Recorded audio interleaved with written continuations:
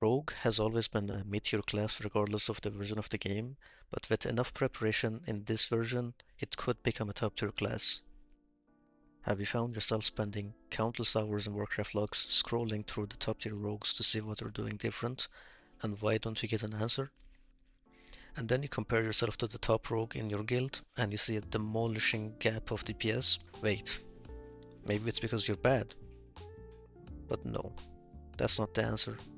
It's because you don't know the extent of degeneracy that the top rogues go to be on top of the meters and the list in the Warcraft logs. But today I will bestow upon you my wisdom and knowledge that I have gathered in the past few weeks from Sunken Temple Raid and Season of Discovery, so you can become a top tier rogue, which might one day grow back your receding hairline. So the first thing you want to do is go back to Nomorgon, grab this trinket right here, and then drop NG for these items. The flask is permanent, so crafting them once is good enough for the rest of the game, and the potions are a must-have for burst damage and cooldowns. You might want to stock up on those in case Nomorgon isn't cleared anymore and the mats are not in the auction house. And even though it's sad to lose the items below, you can still go ahead and obtain the items above the screen. Before I get into the point of this video, here's a list of the consumables that you have to bring to one singular raid in Sunken Temple. You can go ahead and pause the video if you want to buy them in the auction house or check them out. Alright, so to start this off, I'm gonna tell you guys the normal things that everybody knows, like Master of Subtlety, which is not optimally used, but obviously people usually start with Invis when they go into the fights.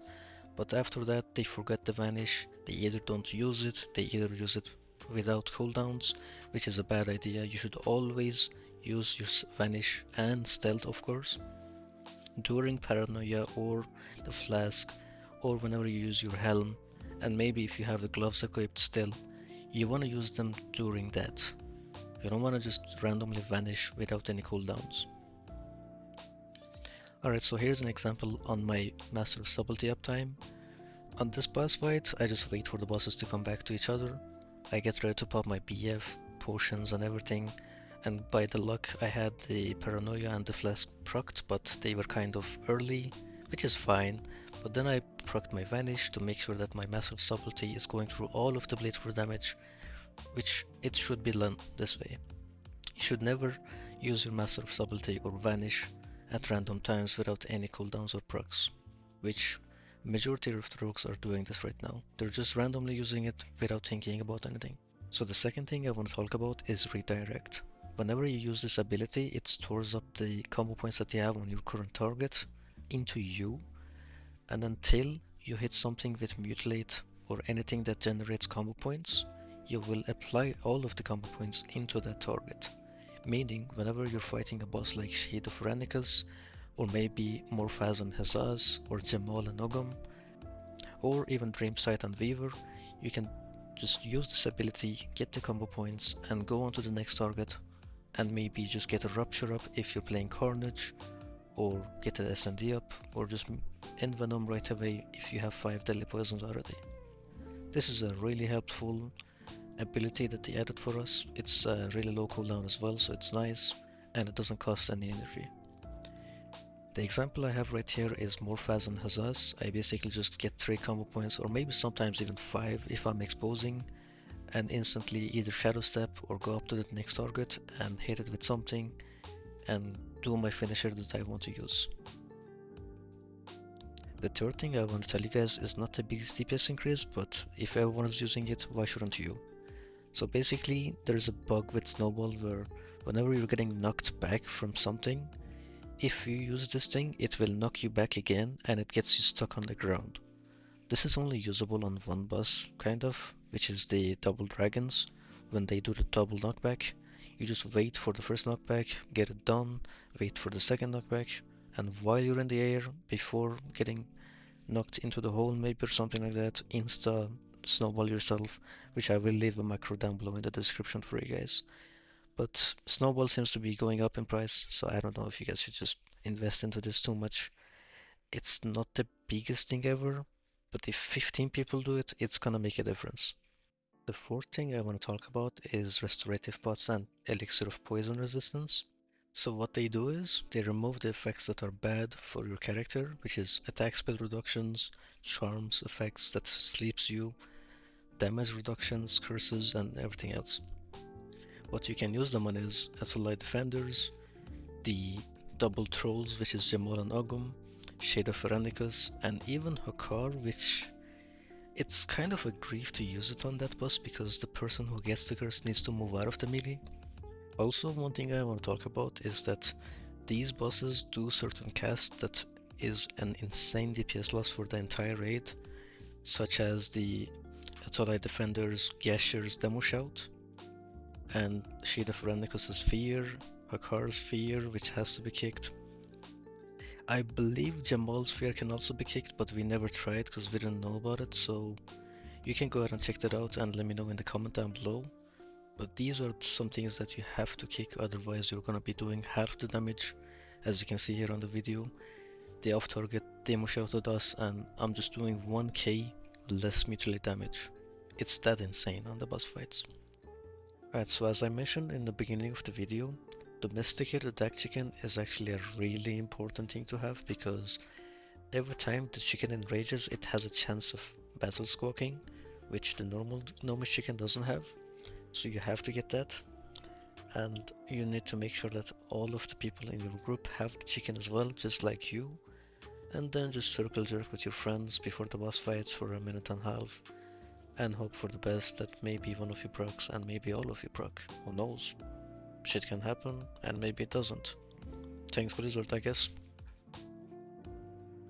Okay, so if you played Era before, you know that resistance potions are actually a huge deal, such as Frost, Shadow, Fire, and Nature damage. You can always have a Shadow one running all the time with a Holy, because you only want them for 2 bosses anyways. And the Nature pots are just fucking insane. They're really nice for every boss. You can always reuse them mid-fight as a rogue because you can't really use anything else. And the irradiated mildly reju pots don't really share cooldown with anything, so it's really nice to have them. And as you can see here, in some of these boss fights, you see me dropping super low without remembering that I should read Nature Pot in case I might die, which my healer saved me, so thanks to them. But in another part here, you can see the Druid and Warrior, my raid frames, who got knocked into the shit pile of the poison, and they didn't really have a Nature Pot, so they just instantly melted down and died without even being able to step out of it, which happens sometimes. So just always have a Nature Pot ready to use as a rogue, because you can't really use anything else anyways, and it might save your life, unlike them. The last tip I have for you guys, it's rune swapping between bosses, because this is kind of turning into Wrath of the Lich King, where glyphs are kind of mandatory to use for certain fights, where a boss fight is short and the boss fight is long, and you have to swap around. Sometimes Carnage always pulls through if you are doing a short fight, which is only maybe like 4 boss fights here that are actually short. The rest of them are all above a minute and a half, usually for the majority of the pugs and guilds.